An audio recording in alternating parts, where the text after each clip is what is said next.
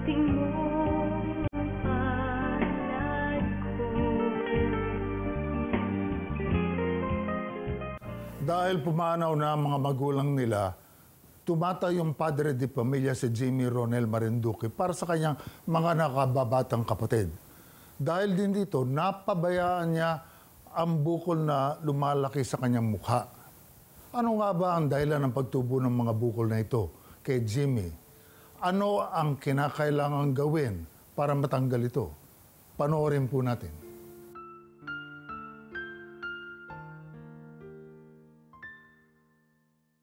Mula sa Kawayan, Isabela, lumuwas ng Maynila si Jimmy Rohniel Marinduque para humingi ng tulong.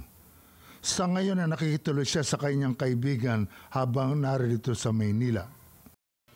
Mag-isa, nauli lang lubos po kami at ako nagpapakain sa mga kapatid ko po. Tumata yung padre pamilya po doon sa amin po. Apat po. Tapos, nag-aaral po sila yung dalawa po. May asawa na po yung panganay namin po. Tapos, 3 lang kami nakatira sa bahay po. Namatay ng magulang ko sa high blood po. Magkasunod na taon po. Namatay sila po. Kayod sa pagtatrabaho si Jimmy, katuwang ang kanyang mga kapatid para masuportahan ang nakababata nilang kapatid.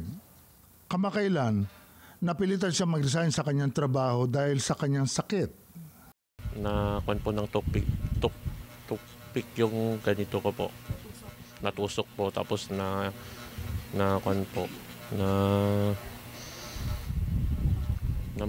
infection po. Hindi ko naman nalain na hindi naman sumasakit dati mo. Kaya di ko pina-check up po. Hindi ako kasi makapag pinagamot ng po kasi wala kaming pera po. May hirap lang po kami po. Namatay po yung magulang ko pa po. Ayon sa doktor, kinakailangan lagyan ng bakal na implant ang pisngi niya at malaking halaga ang kinakailangan nito. Nawawalan din ng tiwala sa sarili si Jimmy dahil na rin sa pangungutya ng ibang tao. Marami kasi po sa akin na mahirap lang kasi nagsasalita kasi maraming ninglalait sa akin sa itsura ko po. Kasi mga tao dinadown po ako. So, palagi akong umiiyak po, hindi ako makakonsentrate po. Yung namatay na po yung magulang ko ilang years na ako umiiyak po. Kasi palagi pag nilalait ako, pinapagalitan po ng mama ko yung nagsasabi sa akin po. Nawala na po marami rin nagsasabi para sa akin. Yun nga lang pinapabayaan ko lang, ipa-Diyos ko na lang po. Sa kabila ng kanyang kalagayan, lubos pa rin ang pasasalamat ni Jimmy sa mga tumutulong sa kanya. Hindi rin nasayang ang pagluwas ni Jimmy dahil kaagad naman siyang pinakonsulta sa isang espesyalista. Nagpapasalamat po ako sa inyong lahat po sa akin na tinulungan niyo po ako, na pinakita niyo po ako dito sa dito sa TV po. At wala akong masabi po. Magpapasalamat talaga ako. Kung matulungan niyo naman ako ngayon, babalik po ako na magpapasalamat po ako sa inyo lahat po. Magandang umaga po sa inyong mga nanonood po. Kasi sana tulungan nyo naman ako kasi ganito ang kalagayan ko po. Gusto ko naman sana ma-opera po kung gusto ko rin bumalik yung pisngi ko po. Tulungan ko rin yung mga kapatid ko po na nag-aaral po. Hindi ako makapagtrabaho kung meron po ito dahil may bukol po dito sa pisngi ko po. Maawak po kayo sa akin po at andito ako ngayon sa harapan nyo po na nagpapakaawa po ako sa inyo na kumuha ng tulong po. Salamat sa tulong yung ibibigay nyo sa akin. Thank you po.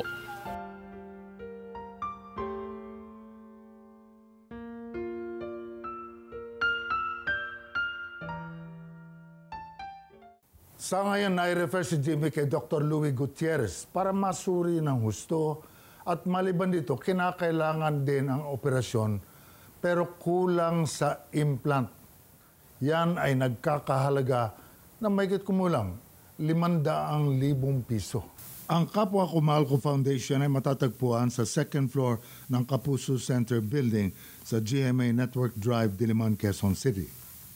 Maaari din po kaming tawagan sa telepono 982-7777, local 9950 o sa aming direct line 3337684. Para sa mga nais mag-donate o tumulong sa mga pasyenteng aming naipakita, maaari kayong magdeposito sa mga BDO branches na makikita sa mga SM malls, Lunes hanggang Linggo habang merong mall hours.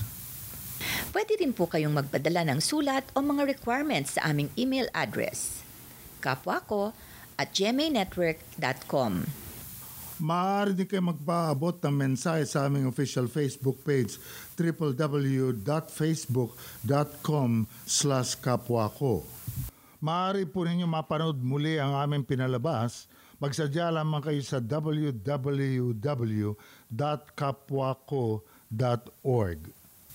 Pwede rin kayong mag-donate sa pamamagitan ng inyong mga credit cards at debit cards. Tumatanggap din po kami ng mga adult and kiddie wheelchairs, oxygen tanks, oxygen gauge, crutches at mga nebulizers.